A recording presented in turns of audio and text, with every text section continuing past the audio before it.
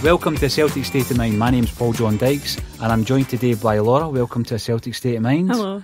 And we are in the presence of a man who is steeped in history, Celtic Football Club, Mr. John Sludden. John, thanks for joining us. Thanks for having me, Paul. John, I got to know you almost by accident, I think, because I was writing a book on Equality Street Kids. I wanted to speak to somebody that knew Brian McLaughlin, and I spoke to you over the telephone. Tell me your memories of Brian McLaughlin. Well, first, they've obviously been brought up the Mochan family. You know, you could hear my cousins talking about this great player, Brian McLaughlin, when we were younger. And then, obviously, when we went to school, Simungos, you know, when you started playing football, Simungos, they talk about the ex-players, you know, who were... And Brian's name is always one of the ones who spoke about. Was probably one of the finest players ever at school, and then he had a cat and knack after that. But most everybody spoke about Brian. And then, just by luck, with careers, Brian became assistant manager at Ayr. At the time I was playing for Ayr. He came back for Australia. And we just hit off right away. You know, Brian stayed in Grangemouth, I stayed in Falkirk, so we travelled together and we just became great friends. If we go further back, just a wee touch, John, you mentioned the Mochan family, very close to my heart because I got pally with your cousin Neilly, and your uncle was the great Neilly Mochan. Yeah. So we talk about being born into Celtic. What must that have been like to have somebody who is such a part of Celtic history, and it's your uncle Neilly? I think we were younger than that, Paul. You didn't really appreciate what, you know, Neilly had done at Celtic. It wasn't until we got older you think, you know, what he had done at Celtic Football Club, you know. And obviously all us, the Mochan family, all had the dream to play for Celtic. And Neilly done that, scored in cup finals, you know. You think of the history of the club. When Neilly's a massive history of the club, played a part in the massive history of the club. You know, he's back to the Coronation Cup. He scored this famous 7-1 game. He scored 2, and then he scored 5. One of the first players to score 5 in a game for Celtic. And then obviously further on became the coach, the famous Lisbon Lions, 9 in a row. And then the centenary, he was involved in the background of the centenary. So I think when you look back, he played a massive part in the history of the club. The thing as well, John, is I had the opportunity to speak to some of your family, Neilly's brothers and sons and daughters, etc., through the process of writing his biography, and what came through, and also from the ex-players from various eras, because as you say, it spanned through the 50s right through to the 90s. Everybody had a Neilly Mochan story. How special a man was he when it came to winding folk up and a special sense of humour? Yeah, when we first grew up with Mochan, you actually thought Mochan was quite a shy person, but as soon as he walked in the doors at Celtic Park, that was him. Completely changed. The biggest wind-up merchant ever, you know. And because he had so much respect for everybody, you know, for Big Billy down to all the first team players to us reserve team players, youth team players, nobody would ever say a word back when he left, and, you know, just winded you up, you know. And some of the unbelievable stories, the wind-ups, you know, it was just, I think one of the famous ones was with McAvenny when Macca was going to equal his scoring 5 goals, and he scored 4 at Hamilton, and Neilly turned into Big Billy and says, take him off, he's not going to equal my record. And McAvenny couldn't believe it. He was walking off, he was obviously wasn't happy coming off, but you could just see Neilly sitting in the dugout laughing. He says, well, it was Neilly, what can I do, you know? And just the biggest wind-up merchant. If that was his place, you know, that's when he...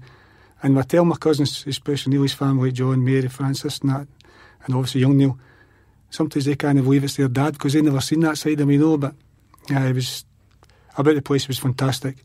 And also, you see them, Big Billy and that, they all went to him for advice. Mm-hmm. And then Davy Hay and, you know, the managers, you could see them in the dugout, they all turned to Neilly for advice, you know, because he had seen everything.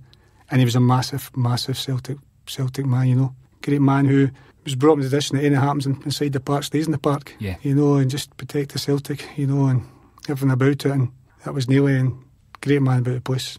And even for the likes of myself, you know, the type of person he was, he didn't want anybody to think he got me into Celtic Park. So for 2 years, I travelled myself. Right. You know, just that was why, you know, he was going to say, well, Neil, he's in there because he's Neilly's nephew, you know. So, you know, and it wasn't until I signed my first professional forms, he came up to me one day and he says, I think I passed your road going to Glasgow. He said, I can pick you up 2 years later. But that was him saying to me, like, you've done it yourself first. Absolutely. You know, and which was a good, you know, grounding for me. Aye. You know, and the discipline and that. And then after that I remember the famous cars, you know, and the stories in the cars, just legendary. Unbelievable. But the things they'd done, you know, but I was told, you know, Josh Conley, Brian, Willie Temple, Danny Craney, I had to suffer it, so I wasn't going to say nothing, you know. And the McStay brothers. The McStay brothers had it as well, you know. You're driving to Celtic Park on a freezing cold day and they would roll your window in and he'd have a big parking put hood up and you were absolutely frozen, but you couldn't say a word because it was Neilly, you know. And he'd say, you okay, son? I'd be like, fine, you were frozen, you know. And he used to go, you been drinking, son? You drink last night? No, you sure you been drinking? He used to call it was a copper top, he used to call it a coppery top. You been at a coppery top? By the time you go to Glasgow, you convinced you had been drinking, you know, just... Now, you mentioned before, Brian McLaughlin, everybody that I spoke to that knew him called him Super. Yeah. Neilly was very close to Brian, wasn't he? Yeah, Neilly, you know, Neilly knew Celtic had a special talent, you know, and because they've come from the same area as Neilly, that as well, and travelling, Neilly Tatum, and possibly the same way you had, you know, I think years later the same way young Graham Morrison, you know, yes. You know, and which is a sad story, but Neilly, you know, I think he tainted it, but especially Brian, and Brian was about his mother, you know, his father died when he was young, so I think Neilly was a kind of a father figure for him as well, you know, taking him to Glasgow and things like that as well. And Brian tells a famous story, you know, been with Neilly for about a month driving the car, and Neilly turned to him one day and says, how did I get a driving licence? I'll need to get a driving licence to take me you back forwards to Glasgow, you know. And of course Brian went and told Mrs McLaughlin, you know, and says, Mum, Neilly Mochan asked me how I get a driving licence. How will you get a driving licence to take me to the park, you know? And of course Mrs McLaughlin phoned Celtic Park in a panic to speak to Big Jock, and Big Jock is just, listen, that's Neilly, just, you know, just forget it, it's okay, he's safe, you know. But I think the story is that Neilly says that the first time I'd seen Big Jock with kind of a tear in his eye when Brian eventually went to air and Big Jock taken him down, you know, and done the deal, the swap deal, and I think Big Jock had to leave Somerset and give Brian money to get a train home because, you know, he realised unfortunately special talent was leaving Celtic Park. I've spoken to people, John. Joe McBride was one of them, the late Joe McBride, and they said, and Roy Baines, the goalie that came a lot later, that during discussions with Jockstein and asking them about the talents he had signed, the players he had, Jockstein believed Brian McLaughlin was the best of the lot. Yeah, I believe that, and I was lucky enough to meet somebody that wasn't Lions as well, you know. And I remember Joe McBride telling the story that one day he went back to the park and Neilly says, come on outside here and I'll show you a player. And he taken Brian on the park and he got Brian to hit 40-yard passes to him, right foot, left foot. And Brian also had a weekend of a part. He'd say, oh sorry, do you have to move there? And it came straight to your foot, you know, and that was for the early age. And then I remember being part of the reserve team, the manager, Bob Lennox, was through the park one day and I'd said to him, you know, I was about Brian, and he says, he remember playing a reserve game and Brian was playing the right hand side, cutting, hit one left peg, top corner. Second half, came in the other side, hit it with his right peg, top corner. He says, oh, he was a special talent. And everybody you speak to has got so much respect for him as a player, but also as a person, you know. And I remember years later at the PFA awards dinner with Ayr, and Celtic had just won the centenary, and Big Billy came up to the Ayr table. He asked Brian to go and sit at the Celtic table as their guest, and everybody in the Ayr table was absolutely delighted for him. You know, Brian was a bit embarrassed, but we all said to him, on you go, Brian, you know. And Brian up to the Celtic table as a guest of Big Billy and the staff and the players. That's how much they all thought of him, you know. It's interesting that we're talking to you this week of all weeks, John, because it's been 10 years since we lost Brian. Yeah. Tell us a wee bit about your friendship with him, because you got to know him through Ayr, and you know, you were in a junior game with Brian later in life as well. Just as I say, since the first day I met him, we just happened to just got on great, you know, and obviously we spent a lot of time together, and he was just a funny guy off the park, you know. Everybody wanted to be Brian's company, you know, everybody. He was a cheeky, he got away with all the wives and that as well, you know, his laughs and his carry on and that, but he was just great partner, great guy to have, you know, nights out and that, and I was brought with Brian and Moira and Cara, and, you know, and we had great family times together, you know, and great nights. And one thing as well, he was a super singer as well, you know. He was nicknamed super player, super pal, but he was also a super singer, you know. He was a great chatter. Right. He was a great champion as well, so great times. He had it all. He did, yeah. The thing that we were speaking during the week, John, you mentioned, I always imagine someone whose career being taken away from them almost, the top level career, if you like, through bad injury, through a bad tackle, might carry some form of bitterness. But you say that was never there with Brian? Never ever mentioned it. He never ever mentioned it. He never ever thought, it could have been, and I think Brian was proud of all the hoops. He was brought with that fantastic players, and they're all gave great respect for Brian, but he never ever, some of us were obviously probably disappointed the way it happened for him, but he never. But then you think of Brian, he got his move, and then he moved to Motherwell for 100,000. He became Scottish Player of the Year, so he had a good successful career as well, but you just wonder, if he just unfortunate with that injury, what could have happened at Celtic, Definitely. Yeah. We were in one of your favourite bars, Laura McCool's, talking to Brian McClare. Brian McClare played with Motherwell with Brian, right, yeah. And he was talking about Brian McLaughlin and how great, even at that age, how great he was. Neilly Mochan, for me, what I loved about Neilly was there was a time, like John says there, ex-player becomes the coach, becomes the kit man, and it was like a boot room mentality, and then you kind of promoted people from within, and Liverpool always are credited with this boot room. I think Celtic had the boot room. How important is it to see the faces around the park that are familiar to the fans? Your John Clark's now. I think John Clark's almost the same kind of style. He played Danny McGrain. He's now been a coach for 22 years. How important is that to Celtic? It's just nice to see the whole family, and it's part of the Celtic family, and they're still important now as they were back then, kind of thing. It's nice to see they're still involved, for sure. And then, as a youngster, you then learn who Neilly is, and you go back and you learn about his successes, and then you're speaking to people like Charlie Nicholas and Willie McStay, and everybody's got a story about Neilly. It's all the stories that unfold when you start digging and start learning. It's lovely. I love the Andy Walker story about the boots. Walker signs in 87. You had to ask Neilly for the boots. He controlled the kit, and he pulls out a pair of 1982 World Cups from the box. They'd never been worn, they'd been sitting in the cupboard for 5 years, and that was Andy's first pair of boots. You mentioned earlier, John, that you yourself came through the ranks at Celtic. There was a famous game at Wembley, Scotland versus England Schoolboys, where yourself and various others, including Paul McStay, came to prominence. Talk to us a wee bit about McStay of that era and your memories of that fantastic game. It was at Wembley, wasn't it? Yeah, it was at Wembley, yeah. I think what made it even more special that time was that the European Championships were on, the games were all, draws, nothing eaches, and defensive, where obviously in this game came on the tail and it was just two teams attacking, 5-4, and I think that's how it got so much press after it, and obviously the Maestro was just, even then, he was a man then, he was superb then. You knew he was going to bigger, better things, What ages were you, 15? 15. Behind the Maestro, that was Paul's third year playing at that level, and even when he was 13, he matched, even that age, and he was a special player.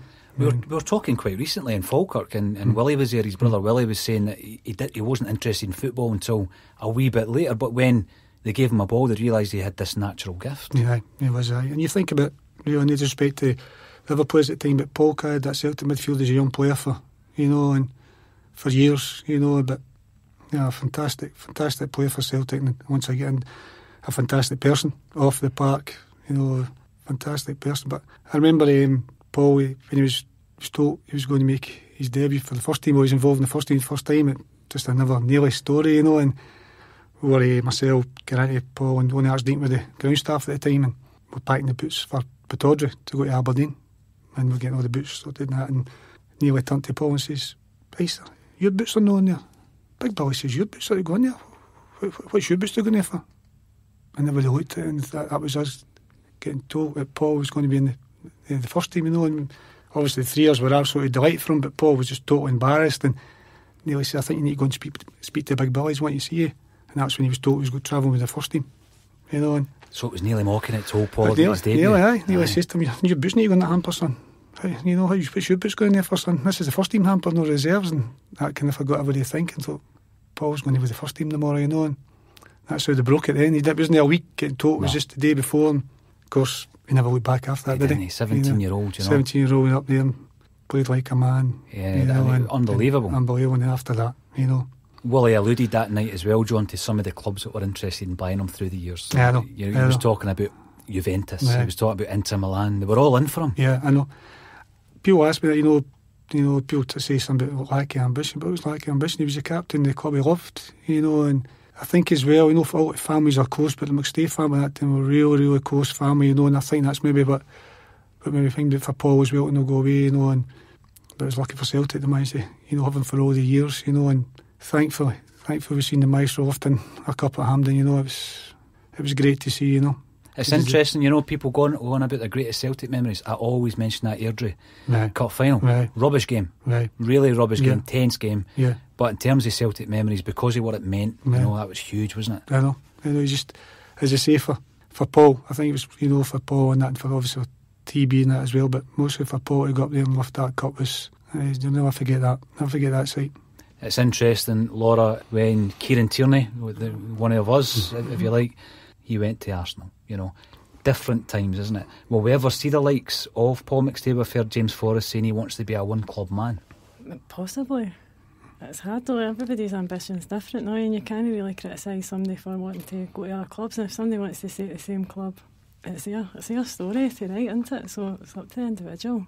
But it must be hard now with pressures of today's society to, I think it's that whole Instagram, like Twitter, kind of that side of the celebrity side of it that's different, a lot different from back when we were young. Back in the day, there is a real celebrity status now, John. I mean, you later got into coaching, and you've seen one of the great talents over the last few years coming through at Celtic, Islam Feruz. You mentioned Tommy Burns, you were very close to Tommy.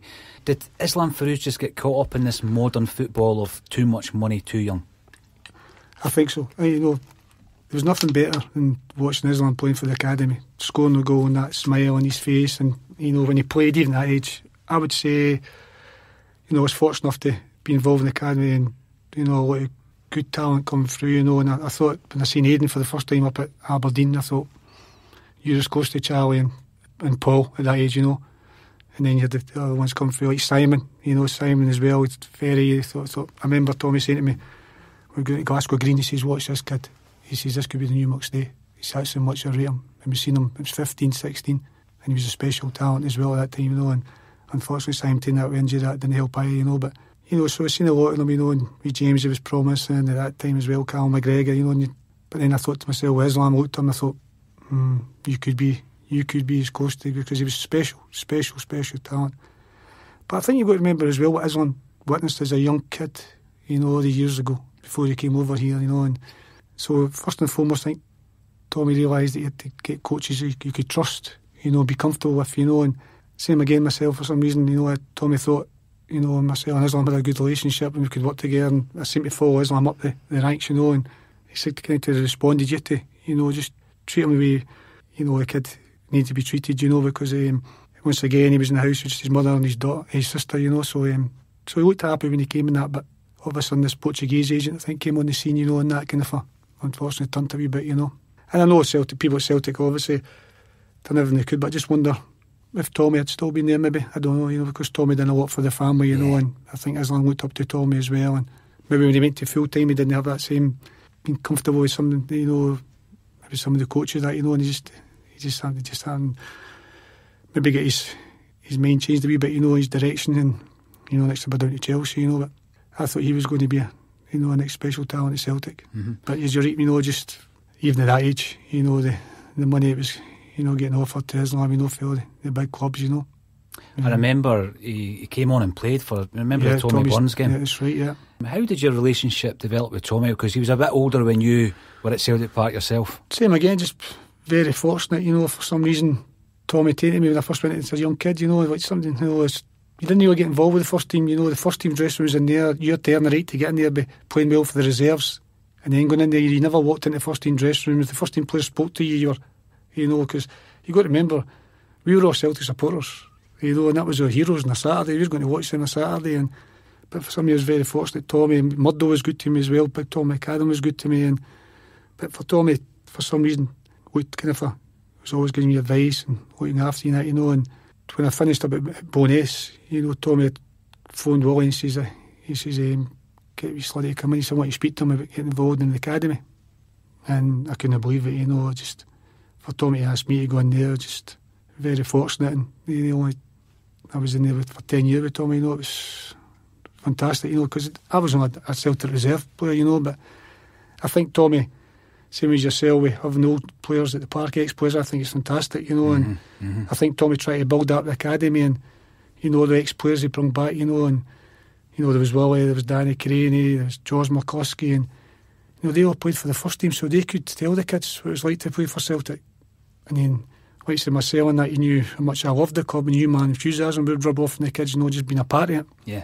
And it was a very happy time, at that academy at the time, and it must have been great for the kids as well, having all the, as I say, the first team players who could tell them, and what it was like to play for Celtic, what's expected you as a Celtic player, and that's part of you being a Celtic player, is how you on and off the park, what's expected, and so that was, I think, Tommy, he was massive from that, and then Brian got involved as well. We started a coaching course in Falkirk, right? And then that expanded to becoming bigger with Brian being involved in it, but that was Tommy's way. It was very much, family, family. Just, and same again, just for the kids to come in, be comfortable with the coaches and look forward to come in, because now with the academies and that, there's a lot of pressure on these kids now. Where when we were younger, it was a boys' club. Yeah. You played for your boys' club, maybe going twice a week.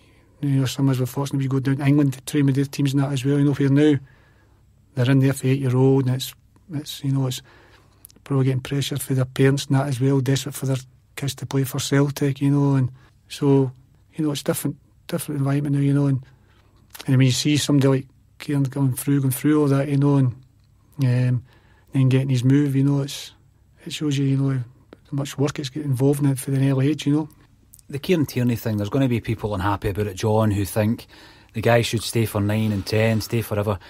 That really is a legacy of the kind of youth academy that Tommy had a massive part in setting up. That's right, and Tommy says if you get one through the academy every year, you're doing well, and getting into the first team, and how much success has Celtic had that since Tommy's, it's Tommy's name for Lennoxtown. You think since Lennoxtown's been up, how many have went through to go and play in the first team? Kieran, I thought at first maybe Kieran was going to be the new McStay, just the way he was, Celtic boys, Celtic family and that. But as you say nowadays, what's involved with the finance, and I remember back to when Charlie left, everybody was, back then. But for me, as a Celtic supporter, I'll never forget the day when I picked up the paper and Kilkenny left, 440, I'll never forget that, It's a strange transfer fee. Exactly. 440. But then, so I can relate to how the supporters are feeling now with Kieran, but they've got to look at, what that wee fella's done for Celtic as well, and what he's, achieved as a young age, and, he's been fantastic for Celtic, and, hopefully one day he may come back. Going back to Islam, Feruz, obviously his career has stalled, and the last time I checked, John, he didn't have a club. He was a free agent. Do you think a chap like him, a guy like him, still got youth on his side? Could he get back into the game? Could he play at a good level? He could, but I think with Islam, in the last 2 or 3 years, had that many loan, pays out with clubs and that now, so I need somebody to take a chance and get him back to what he was. But, he's been floating about now for, the last 2 or 3 seasons, not really doing anything. But he's still young, but it need to be somebody, the right person beside him, and getting him back to doing things the right way, the correct way, in preparation for games or what have you. But he's still young, so he's, it's just somebody's going to take a chance on him. Who would take a chance on him, The thing as well I always think about is he's been written off. You read stories and opinions about him, they've just written him off. He's a young man, and we've seen so many times in football, and more so recently, about how it affects the mental health of these young guys. Your son played with Falkirk when young Chris Mitchell unfortunately committed suicide. And this is a guy who he was under a lot of pressure. There was a pressure whilst they played full-time, when he went part-time. I mean, what do you think the clubs are doing, or what could they do better to try and combat that kind of depression and mental health issues? I think the clubs are, there's a lot of clubs now getting involved in that, bringing people in and speaking to the players, and I think they're all going in the good direction to try and protect the players, and know if there's any signs at all, getting the right people in and speaking to them, and I think the manager now, Neil spoke about before and that as well, for somebody like him to come out, it must help other people, and obviously Lee the last wee while as well. So hopefully now when these people are coming out and speaking about it, if there's anybody there needing help, the right people, right professional people can help them. Yeah, and I think Celtic as a massive organisation, a successful club, could be at the forefront, improving the awareness of mental health issues. And another thing that when I started writing the book on your uncle, I got to meet Graham Morrison. You mentioned Graham earlier. And I never knew him anywhere like as closely as you knew him. And it was so sad that Graham lost his battle against cancer recently. Tell us a wee bit about Graham, because what I felt quite sad about was there was a lot of guys who didn't know who he was. He was at Celtic for years, Graham Morrison. And he was one of Neilly's boys as well, wasn't he? Yeah, that's right. And he was also very promising, and he told me and Big Starkey thought a lot of him, but he was also just a good player. He was a big character as well, as you've seen me. The night in Neilly's, the book, he went up and, he held court, Held court, Yeah. And that was the type of person he was, He big was a character. Great guy. Yeah. Great guy. And it was good to see Celtic represented at his funeral. Yeah. Obviously it was devastating for his young family, and I thought it was interesting that a lot of people didn't know how long he had been there. My pal John Potter was a teammate of Graham's as well, and obviously Mark Burchell was at the funeral, and such a talented, lovely young man. It was such a shame to lose him. Now, what I want to talk about is I met up with a guy who writes, he set up a magazine called Nutmeg. He's an Ayr United fan, and he was obsessed with John Sludden because you were an Ayr United legend. How did your career kind of develop after you left Celtic, John? After I left Celtic, I went down to Leeds on loan for a while, but that was the first time Leeds had a bit of financial problems, and I came back up the road and I had to go back down, but that time St Johnstone had come in for me out at Rennie. We had just got in the Premier League, so I went up to St Johnstone for a couple of seasons. Unfortunately got relegated the next again season. I think some of the experienced players didn't really want to be involved in the first division before you knew that they were struggling again at Christmas time. So I left St Johnstone, and they just was told Alan McLeod was interested in me at Ayr. So obviously everybody knew Ali because of, the Scotland and that, but I signed for Ayr. Signed for Ayr first, and then went to Ayr, followed Ali on to Ayr. Just by luck, just very fortunate. It worked for me down at Ayr and managed to score a few goals in the team, and we went on to win the league. It was a great time. Ali was fantastic. It was a great team spirit he had at the club as well. He just, no tactics with Ali. He just brought players in, just let you go and play. And it worked for us. Played in a team, very exciting team who scored. As I say, scored a lot of goals. And one season, we the first team to score 100 goals in the season and that. And so that was the type of teams that Ali, what you call it, produced. And it suited me. It suited me. And as I say, I was lucky enough to score a few goals. Fairly recently, you were back into management with East Stirlingshire. What's your plans for the future in football, John?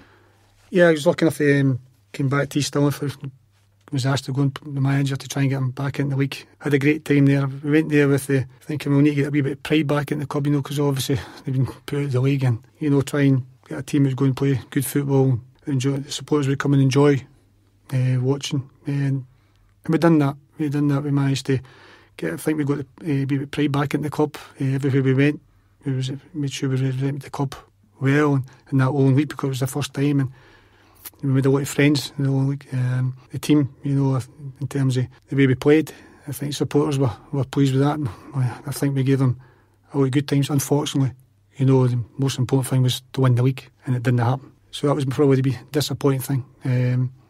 But also, I was very lucky. My son came to play for me as well. So that was great to have him to play for my team, and he came and done well for us, scored a lot of goals, and we try to create that a good family kind of a spirit at the club as well. We got the supporters involved, and so it was a good time. Unfortunately, they wanted a wee change, so that's what happens in football. But a lot of good memories there. And now, very proud papa, a beautiful wee granddaughter called Elsie. So I try to spend as much time as possible with Elsie, Paul and Sam up, and they stay in Carnoustie, outside Carnoustie, so that's where I try to spend all my time now.